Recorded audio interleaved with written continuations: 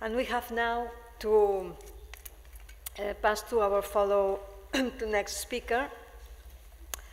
And though I am convinced that our next speaker does not need any presentation at all, I am delighted to introduce Adela Yarbro Collins. She is Buckingham Professor Emerita of New Testament Criticism and Interpretation at Yale Divinity School. It is not the first time that Professor Collins visits the Biblicum. In the academic year 2015-2016, she was here together with her husband, Professor John Collins, as one of our visiting professors.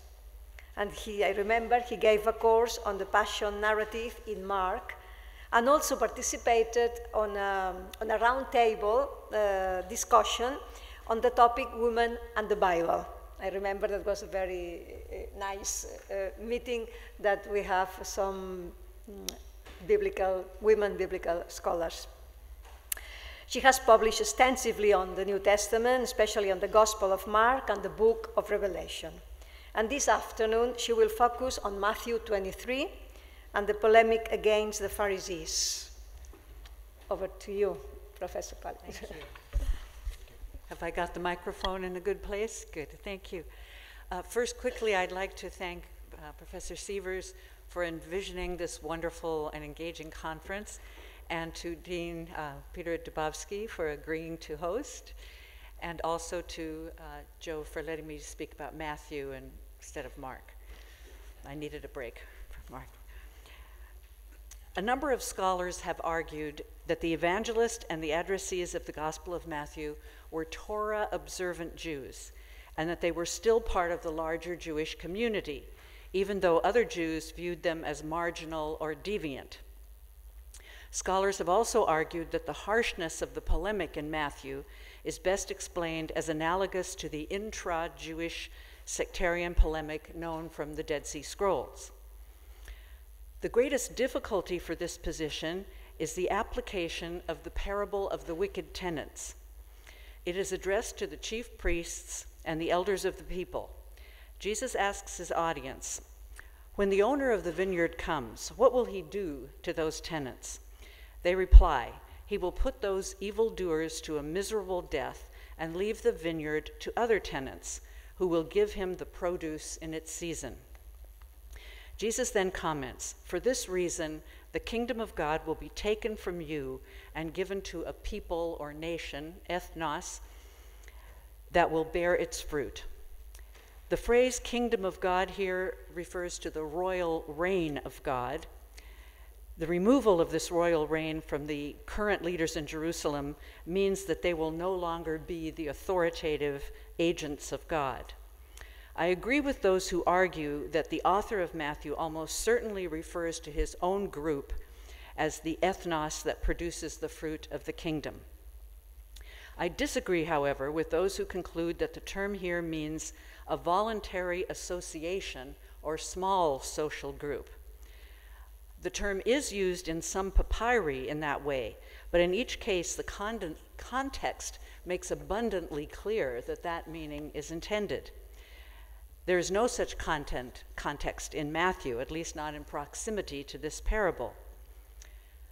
The transfer of leadership to a people in Matthew and not to specific leaders, comparable to the chief priests and the elders, probably is due to Matthew's view of authority as communal rather than hierarchical.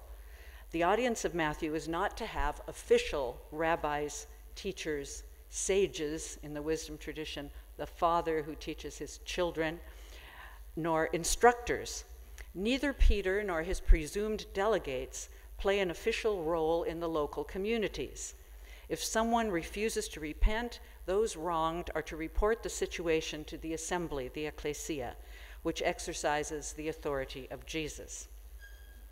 Since, according to the allegorical reading of the parable of the tenants, this transfer of leadership takes place after Jesus' death, it is appropriate to think of this people as a combination of Jews and Gentiles. Matthew implies that the mission of Jesus and his disciples during his lifetime is directed to the people of Israel alone. The healing of the centurion's servant and the exorcism of the Canaanite woman's daughter are exceptions. When the risen Jesus appears to his disciples, however, he directs them to make disciples of all nations and to baptize them. He does not speak about them becoming proselytes. Rather, the disciples should teach the nations everything that Jesus had commanded them. There is tension between this reference to a people in the conclusion to the parable of the tenants and the mission of all nations that the risen Jesus commands on the one hand, and the teaching on the law in the Sermon on the Mount on the other. In the Sermon on the Mount, the Matthean Jesus says, "Do not think that I have come to put an end to the law or the prophets. I did not come to demolish, but to fulfill. Truly I say to you, until heaven and earth pass away, not a single letter or part of a letter of the law will pass away, until everything has taken place.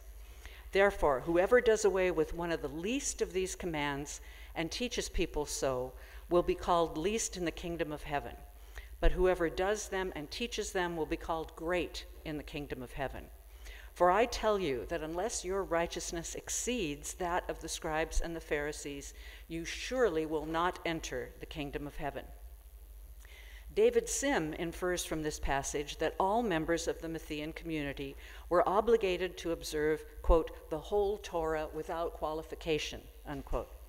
Andrew Overman and Anthony Saldarini, however, rightly point out that this passage applies to the law as interpreted by Jesus.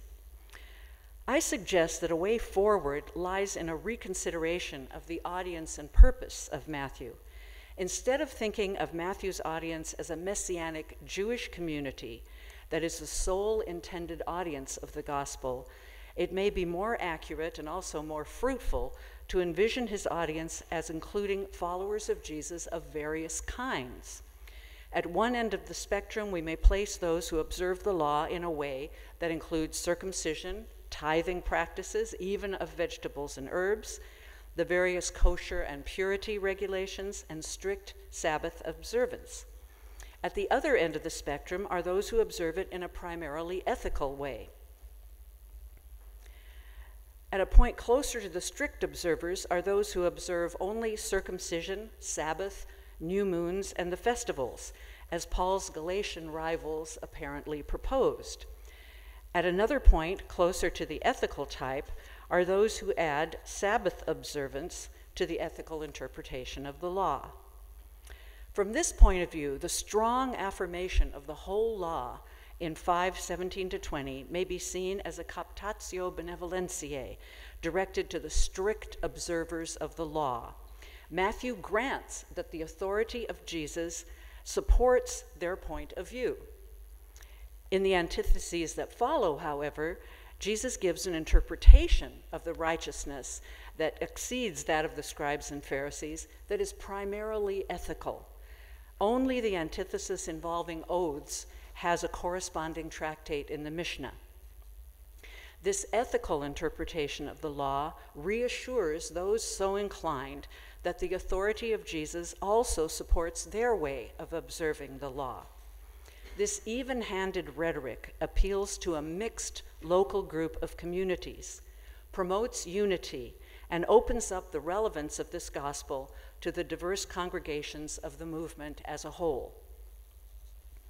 So after these introductory remarks, I turn to the rhetoric and polemic in Matthew 23.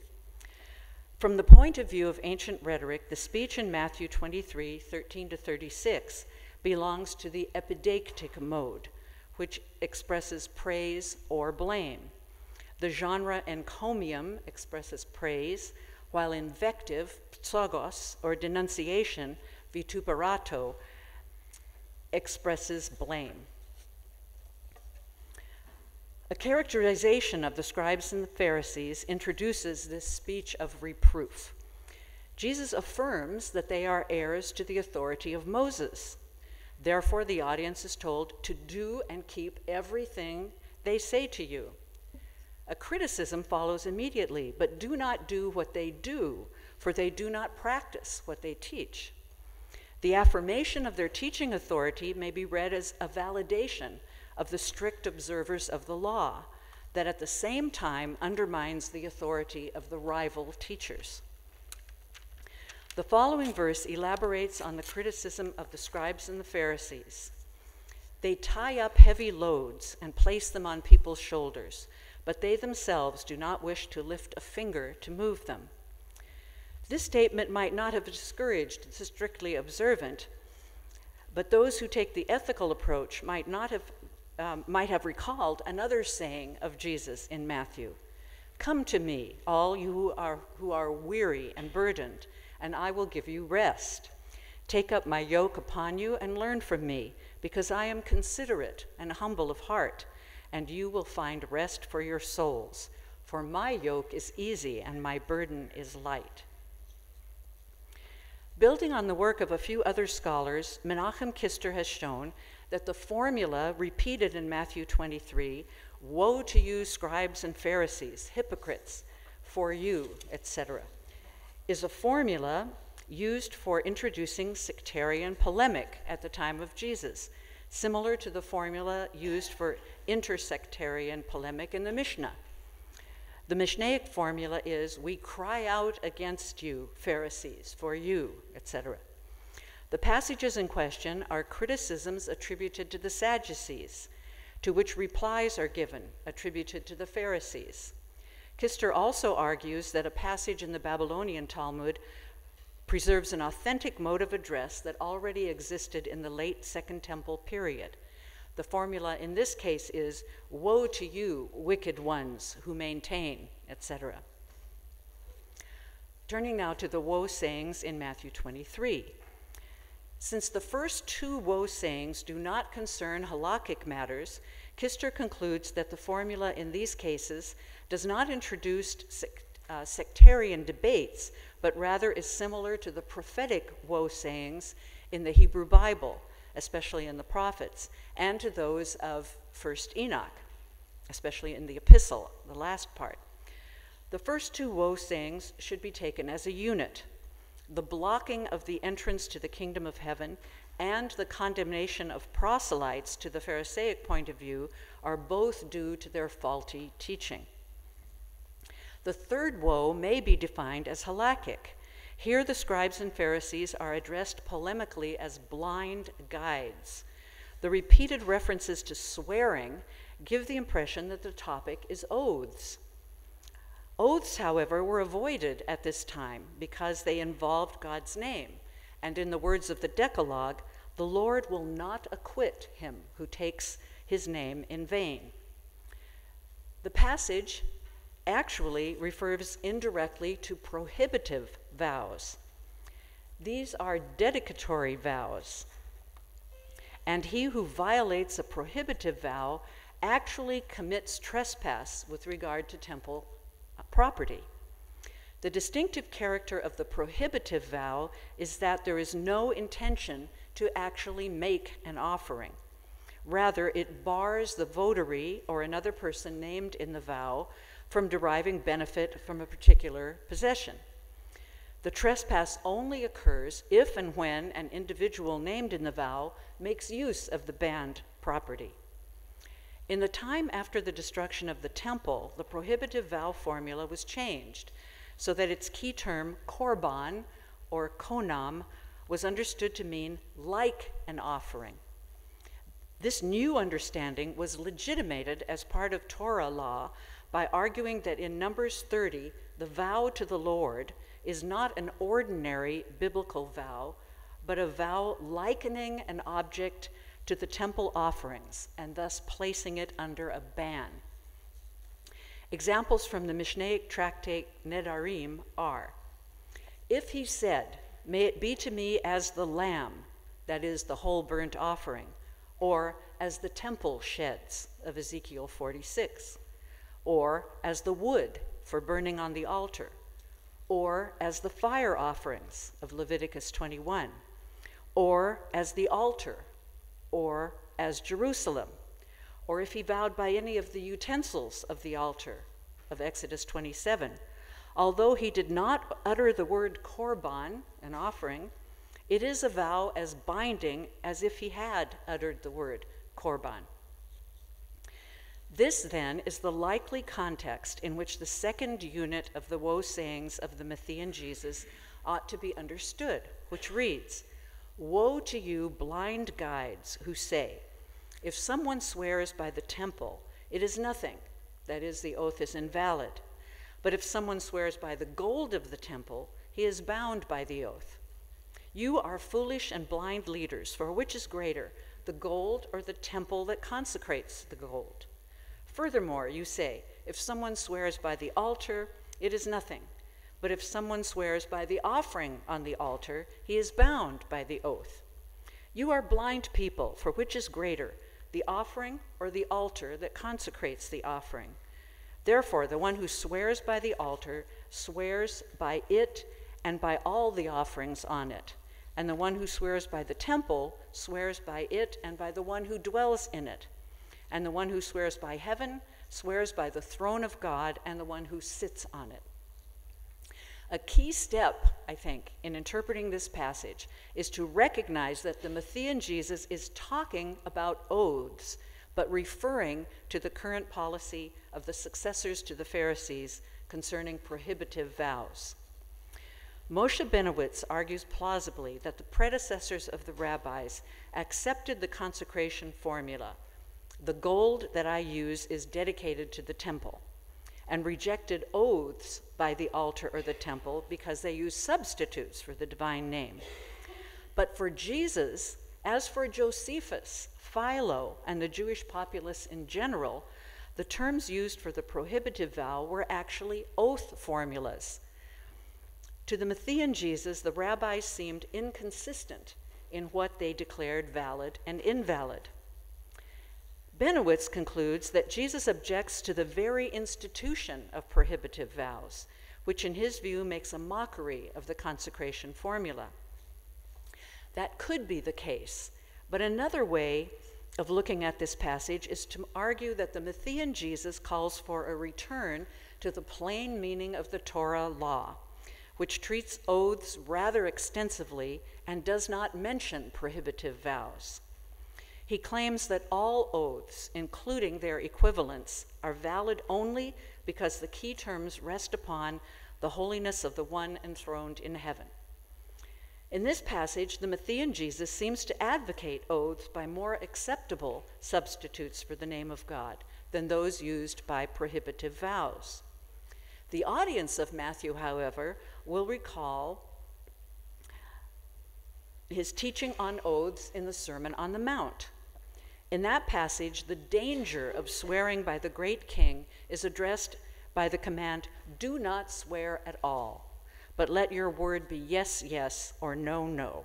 Whatever goes beyond this comes from the evil one." As Kister has shown, the fourth woe saying leads the audience to think that the point at issue is halakhic. "Woe to you, scribes and Pharisees, hypocrites, for you tithe mint and dill and cumin." But instead of then pursuing halakhic issues, the Matthean Jesus shifts to an ethical topic, "and have abandoned what is more important in the law, justice and mercy and faith. These you should have done without neglecting the others." It is not necessary, as some have argued, to assume here that Matthew is advocating that all members of his audience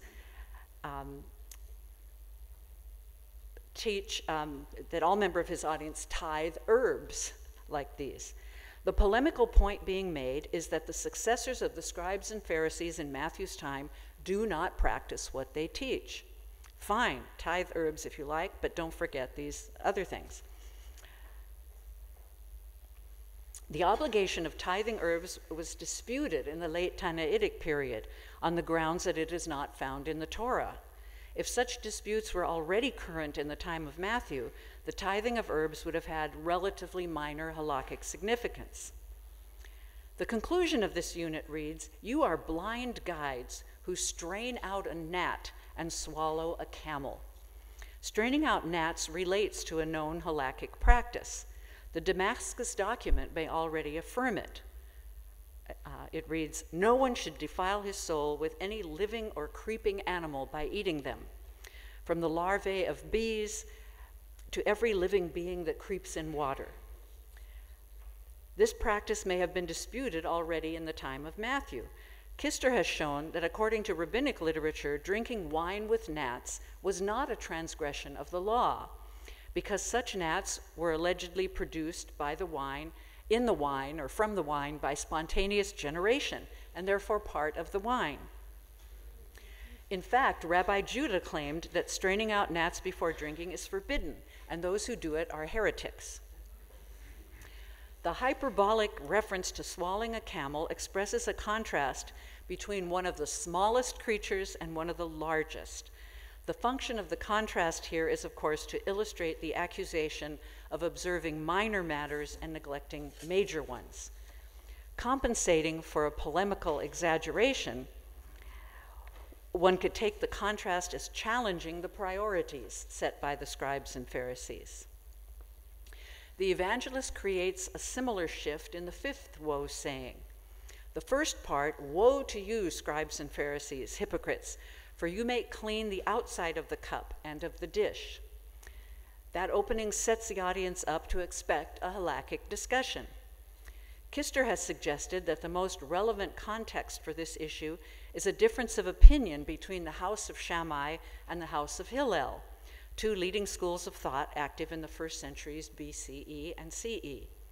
The house of Shammai tried to keep the outside of the utensil pure, whereas the house of Hillel assumed that the outside of a cup is always deemed defiled.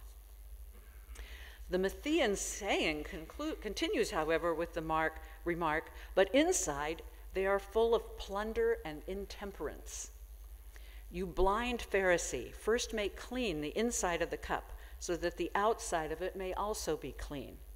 The shift takes place with the idea that the contents, the inside of the cup and the plate, are immoral rather than ritually unclean. The use of the word plunder, harpage, suggests that the drink or food is ill-gotten, seized, stolen, or acquired in a way disadvantageous to those who produced it. The term intemperance, or more generally, lack of self-control, akrasia, suggests gluttony and drunkenness. These are the vices of those who do not aspire to self-mastery or who have not yet achieved it. The concluding direct address to an individual Pharisee completes the shift to moral issues and expresses one of the classic meanings of a hypocrite, one who appears to be virtuous but is not actually so. This type of stock polemic is most often applied to the wealthy by the poor whom they exploit. The sixth and last of the shorter woe sayings makes no gesture toward halakhic discussion, but vilifies the scribes and Pharisees with a classic illustration, or at least it has become classic. You know, Shakespeare is full of cliches. A classic illustration of hypocrisy. "For you are like whitewashed tombs, which are beautiful on the outside, but on the inside are full of dead bones and every kind of uncleanness.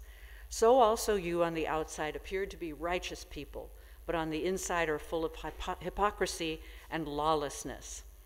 The apparently redundant hypocrisy with which the leaders are accused of being filled argues a point made in the introduction. They do not practice what they teach, and this failure to practice is equivalent to lawlessness. The seventh and last woe is the longest and functions as an announcement of judgment. It begins with the usual polemical address, but ends with the judgment predicted upon this generation, so more broadly than the Pharisees and the scribes. The point of the first 6 verses has been well stated by Douglas Hare. Those addressed are accused of manifesting the same negative attitude toward contemporary prophecy as those who killed the prophets of earlier ages, and therefore are to be regarded as the spiritual children of the prophet slayers, even though they profess respect for the murdered prophets by constructing elaborate memorials. However, in her 2001 unfortunately unpublished dissertation, Colleen Stamos argued that the theme of the killing of the prophets is an invention of early followers of Jesus. The only attestation of the actual killing of prophets in the Bible is Nehemiah 9:26 in the communal confession led by Ezra. Nevertheless, they were disobedient and rebelled against you and cast your law behind their backs and killed your prophets who had warned them in order to turn them back to you. So this is a clear exaggeration of what we actually find in the narratives of the Hebrew Bible. Matthew 23:34 makes clear that the rivals represented by the scribes and Pharisees are being accused of persecuting the leaders of the followers of Jesus, who are called prophets, sages, and scribes. The Matthean Jesus states that he will send such leaders in a saying adapted from the synoptic saying source, Q for short, in which personified wisdom is the one who will send prophets and apostles, some of whom the addressees will kill and persecute. In Matthew's version of the saying, they will kill and crucify some of them. Since there is no evidence of any kind that early followers of Jesus in the first century, at least, were crucified, the allusion is probably to the crucifixion of Jesus, implying that the same fate awaits his followers, as in Mark, take up your cross and follow me. The better evidence for the social context of Matthew is the second part of verse 34. And some of them you will flog and pursue from city to city. The flogging may be related to the punishment of flogging specified in Deuteronomy 25 and discussed in the Mishnah tractate Makoth, stripes. Paul, for example, states, 5 times I received the 40 strokes, less one from the Jews. So it may be that the evangelist knew of followers of Jesus who had received this punishment. The passage opens out on a broader horizon with the following verse, so that may come upon you all the innocent blood shed upon the earth, from the blood of the innocent Abel up to the blood of Zechariah, the son of Berechiah, whom you killed between the temple and the altar. The conclusion of the speech reads, truly I say to you, all this will come upon this generation.